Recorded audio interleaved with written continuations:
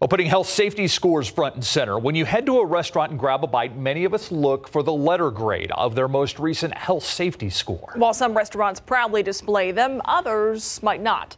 City Hall reporter Garrett Berger tells us that may not be the case going forward. Garrett. And that's exactly right. It's already optional to put up a placard showing the letter grade of a restaurant's last health report. But you're probably more likely to see someone post an A than a barely passing grade, even though that's something you probably want to know about before you sit down to eat. Now the Metro Health District is looking at options for making that mandatory.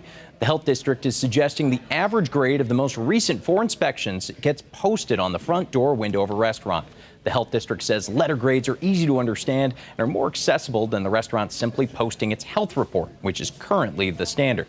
Now, we talked with a restaurant owner earlier today who thinks it's a good idea to require those letter grades be posted. I think transparency is a great thing, and I think restaurants have an obligation to their customers to let them know, hey, this is how we've scored, and hey, we need to improve it, or hey, we're proud of what we have. The Metro Health recommendation would also give restaurants an opportunity to get re-inspected if they score much lower than the average of the 3 previous scores.